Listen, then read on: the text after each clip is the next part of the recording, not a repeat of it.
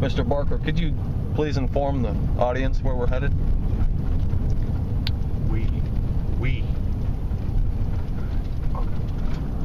The deer, the zombie deer. Well, we're gonna. You insisted. I'm under duress. You are my boss. I'm against it. I go on record now. I am against this investigation. En route, 142, zombie deer. Okay, now here is where the deer was sitting.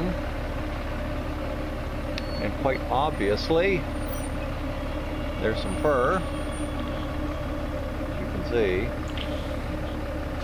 Then, you notice there seems to be a path here. Those are my squeaky brakes. And you see where it appears to have been drug. Then it comes down here, falls down into some blood. Yes. It comes a little further, drug back up there, and it continues to be drugged. I don't know what by, but it must have been something fairly good size. Right up through there. I don't know if I want to meet that creature. I don't know what they got around here. Must be coyote or something. And took it right through there. There's some more evidence. Yes. And after it went there, I'm not sure where it went. Yeah.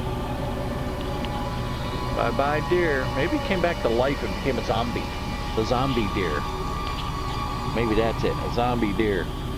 You can see the trail. Look at the trail. Zombie deer is alive.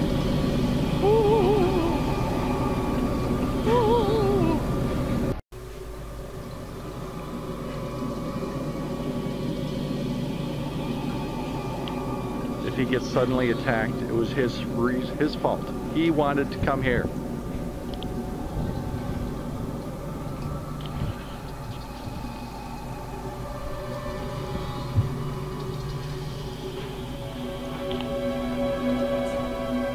Don't do it!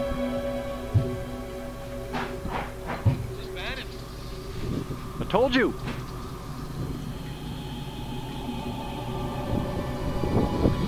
It is not uncommon for zombies to lose limbs.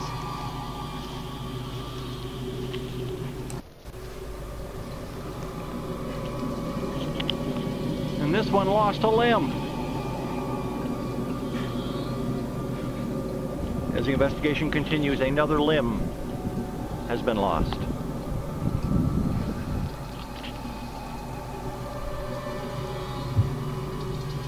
This is our last marked evidence spot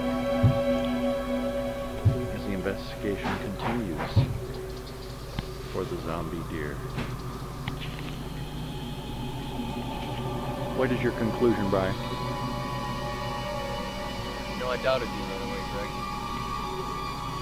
I never believed zombies. But this is their case. We have a zombie.